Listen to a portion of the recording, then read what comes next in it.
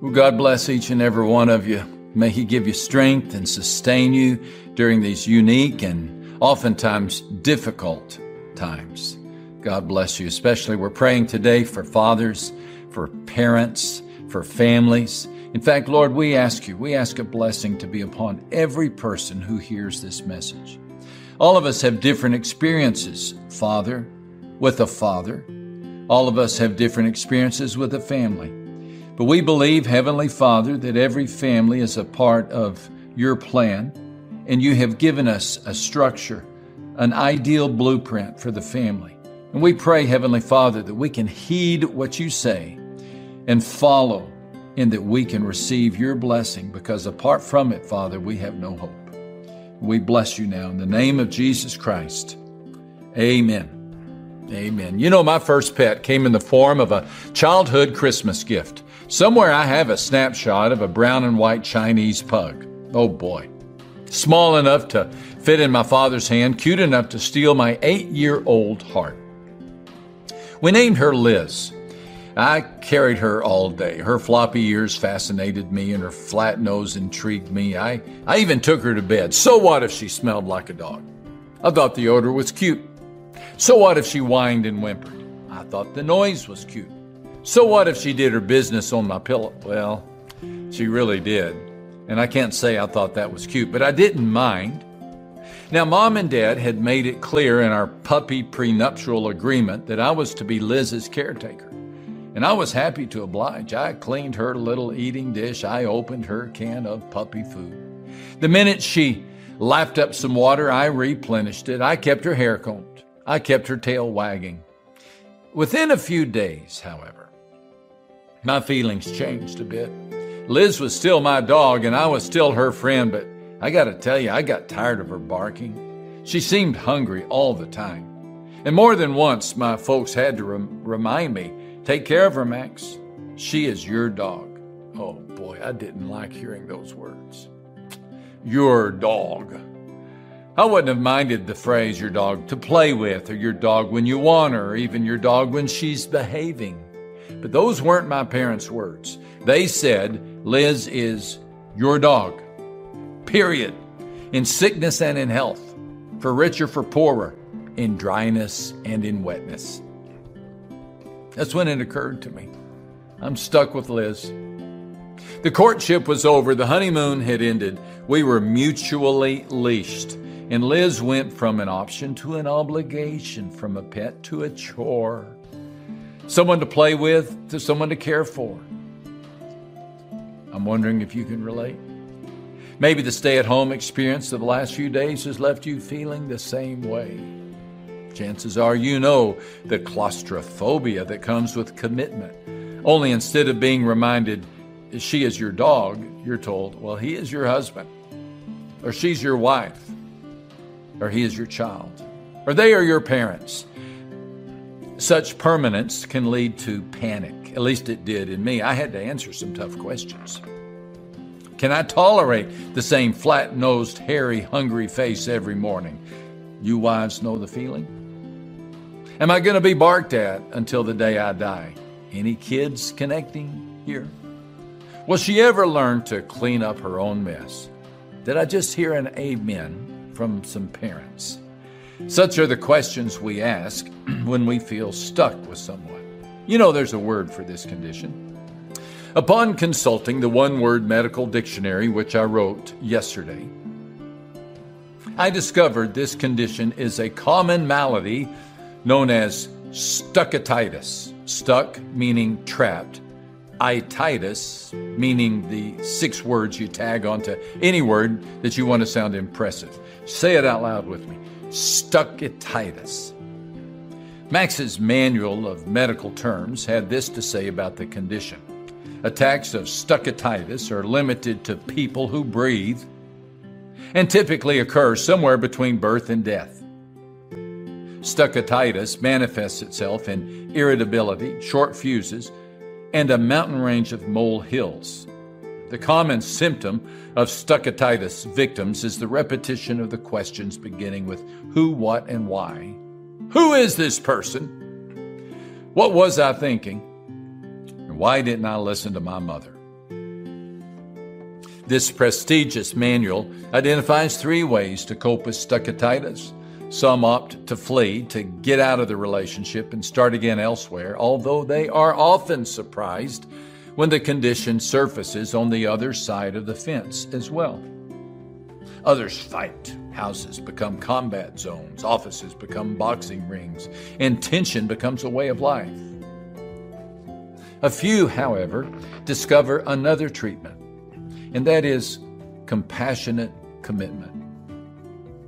That would be one way of describing the admonition of Paul to families as found in the book of Colossians. By the way, I hope you're participating in and enjoying the Colossians reading challenge. Now, before we read this scripture, I'd like to do something. I'd like to declare a moment of grace, a blessing of grace over this message. Because sermons about the family have a way of generating guilt. And the truth is, folks, none of us score an A+. Each husband could be more attentive. Each wife could be more supportive. Each parent could be wiser. Each child could be more respectful. And if the passage that we are about to read does not describe you and your family, that's okay. You're in good company. It only describes God's ideal for the family. The truth of the matter is all of us fall short.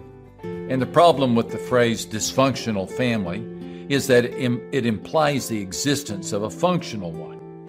If you're struggling, it was not Paul's intent, it's not my intent, and it's certainly not your Heavenly Father's intent to pull you down. Okay? Now, with that disclaimer, consider these 4 admonitions. First, wives, submit to your husbands, as is fitting in the Lord. Husbands, love your wives, and do not be harsh with them. Children, obey your parents in everything, for this pleases the Lord. Fathers, do not embitter your children, or they will become discouraged. A review of this passage results in some key principles of the home. First of all, your family matters to God.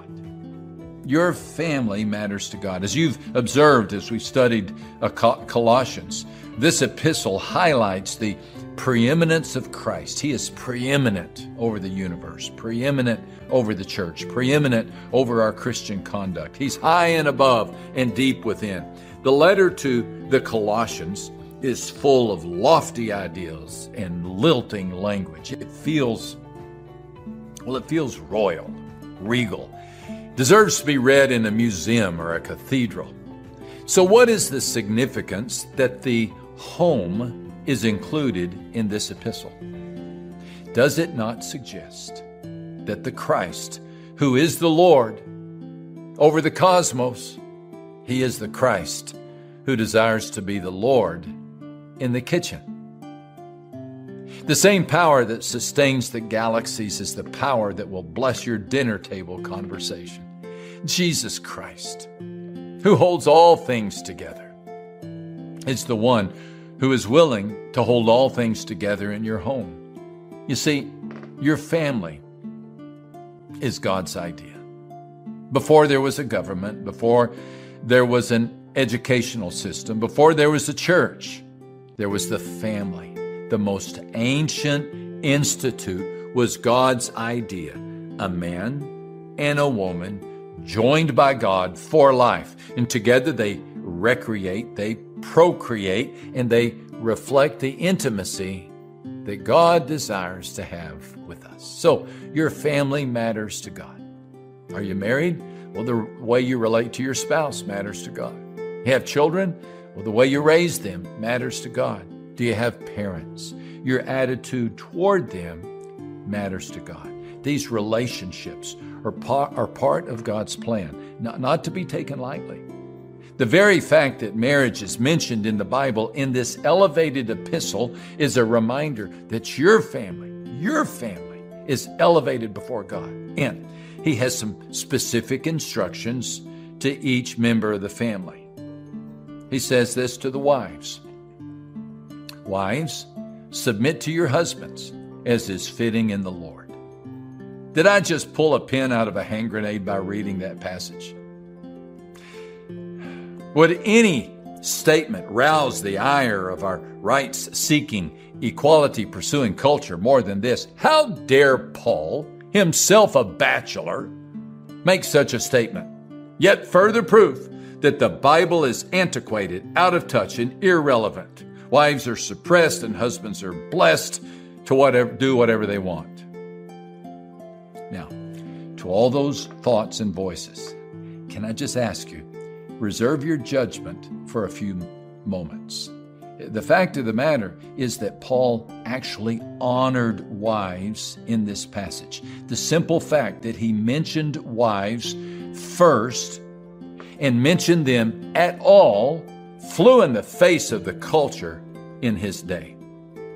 In his commentary, William Barclay has this to say. Under Jewish law, a woman was a thing. She was the possession of her husband. She had no legal right whatsoever. In Greek society, a respectable woman lived a life of entire seclusion. Her husband could go out as much as he chose and could enter into as many relationships outside of marriage as he liked and incur no stigma. Both under Jewish and Greek laws and customs, all the privileges belonged to the husband and all the duties belonged to the wife. Now, the Apostle Paul, by contrast, elevates women to a place of respect.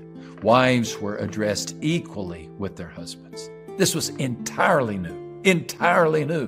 Both husbands and wives were admonished in the Lord. In the Lord, the female and the male are recognized as under the lordship of Christ. Now, all of this was greatly elevating to the women of the ancient world.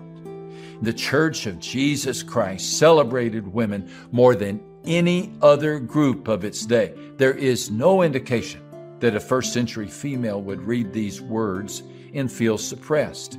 God would not want females of the first century to feel suppressed, and He would not want females of this century to feel suppressed. Now, look carefully at the language.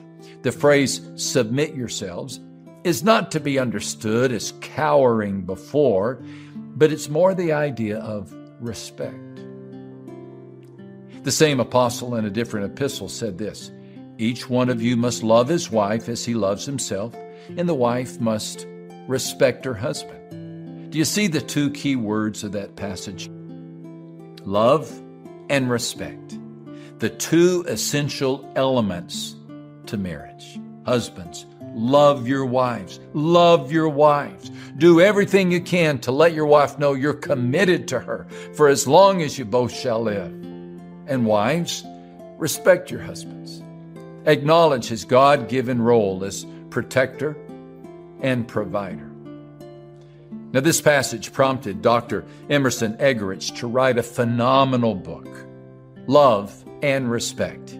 His many years as a marriage therapist led him to state, wives are made to love. They want love and they expect love. Husbands are made to be respected. They want respect and they expect respect. Submission does not imply inferiority. Galatians 3:28 affirms that there is no difference between male and female. Jesus submitted. He submitted to the Father during his time on the earth, yet he was in no way inferior to the Father.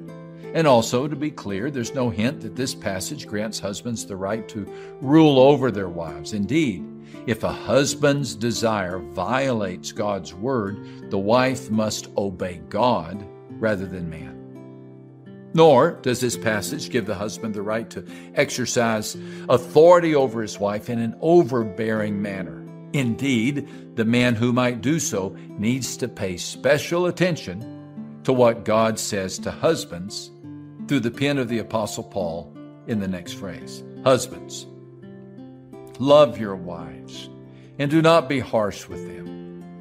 First female readers would have rejoiced at this teaching as well. Such a command does not appear in any of the extra-biblical literature of the day. What a novel idea. Husbands were instructed to love their wives.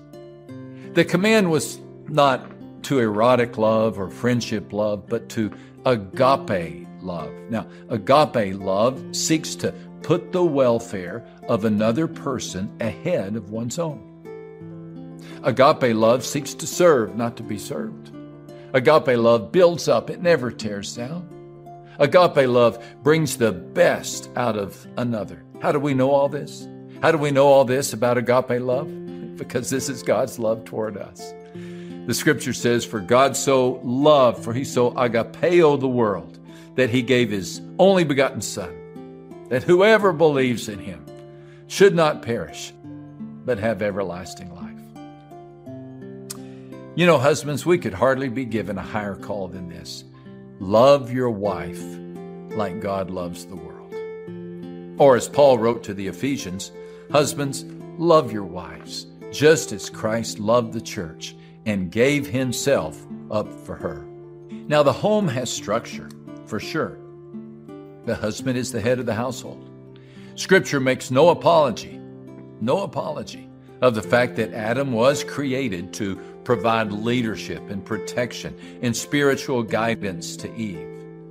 Husbands are to do this not in a manner that belittles the wife, just the opposite. Husbands, let's love our wives. Let's love our wives with agape love and affection that is akin to the love of Christ for the church. Yes, he died for the church. He shed his blood for the church. He paid the ultimate sacrifice for the church.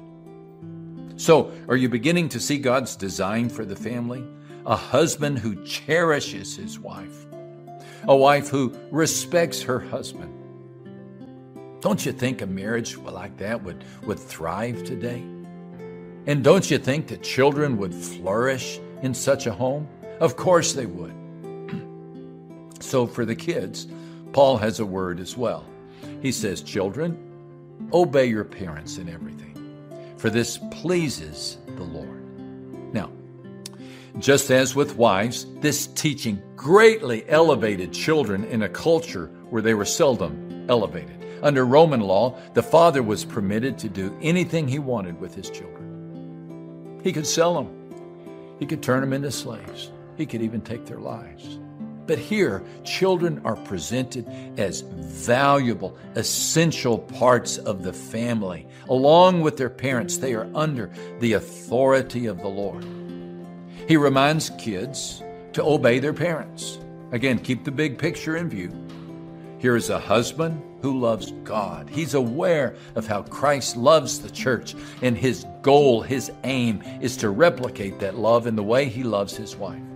She, in like manner, loves God, and she is aware that family is God's idea, and she chooses to respect her husband. This relationship is not top down on his part or manipulative on hers. It's a happy partnership of mutual submission to God. Now, this, folks, is a greenhouse in which a child will flourish. In this context, children are told to obey their parents. Now, this is a stronger word than submit. It is more absolute. It actually consists of two words, listen and under. Obedience is a willingness to listen and submit to mom and dad. Young people, can I just speak on behalf of your parents for a second? They don't think they know everything. They know full well they do not. In fact, most parents live with this nagging sense of insecurity. But son and daughter of imperfect parents, here's the truth. They know more than you do. They know more about life than your friends do. And they have a love for you that is beyond words. They really do mean you well. So listen. Listen to what they have to say. And dads, be careful in the way you say it. Paul turns his attention back to you and me, and he says, fathers, do not embitter your children, or they will become discouraged. Now, why does he not include moms in this admonition? Well, because we're the head of the home. Hence, we're responsible for the tone of the home. Other translations of this scripture translate it like this. Do not provoke your children, lest they become discouraged. Or do not nag your children. If you're too hard to please, they may want to stop trying. Or this one, don't come down too hard on your children, or you'll crush their spirits. Now, folks, discipline is not easy. A cartoon appeared some time ago that had a picture of a dad talking to his wife, and in the background, his son was down on his knees praying. The caption had the confused father saying, "How am I supposed to spank him when he keeps on saying, 'Lord God of Israel, have mercy on me'?" Discipline is not easy, but it is an essential part of parenting. And while God promotes it, He also calls for the mature application of it. Just quickly, 4 rules for discipline. Number 1, parents, be careful. Be careful. Be quick to interpret misbehavior, but slow to punishment. Place a child in timeout while you both cool down for a minute. Punishment is never a license for cruelty. If you are enjoying the administration of the discipline, you need to stop. Number 2, be consistent. The punishment must fit the act. Seek to discern the cause of the action. What motivated this misbehavior? It's one thing to slam a door out of disrespect. It's another to slam it because you're running to catch the ice cream truck down the street. Oversights are misdemeanors. Rebellion is a felony. Number 3, be clear. Be clear. Explain what the punishment is and what the punishment was. Do not assume that the child understands. And don't punish a child for being bad. The child may have done a bad thing, but that does not mean he or she is a bad child. And then lastly, number 4, be compassionate. One mistake does not a child make, and one season of waywardness does not a child define. Love keeps no record of wrongs, wrote the apostle. Now, it's not easy being a kid to a parent to a kid, nor is it easy being a good husband or wife. But in the end, folks, it's worth it. It's worth it. I learned this with Liz, the pug-faced puppy. She became a fixture in our house, and no boy ever loved a dog more, no dog ever loved a boy more. Stuckatitis ended up being a blessing beyond words, and I'm praying that someday, when you look back, you'll say the very same about your family. Maybe this conversation about family has caused you to want to pray. And if you'd like someone to pray with you and to join with you in prayer about anything, but especially the family, just text PRAY to 210-585-2585. And now may you go in the great grace and peace of our Lord and Savior, Jesus Christ. And may you remember that the one who came still comes, and the one who spoke still speaks.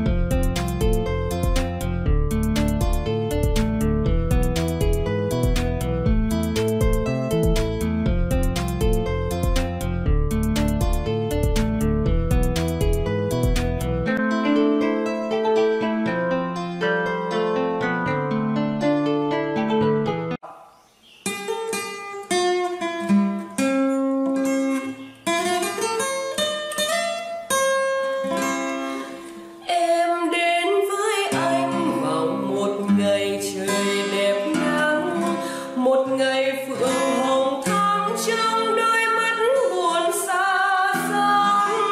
Phượng hãy bâng khuâng tưởng chừng như cô đơn, đến khi chiều xuống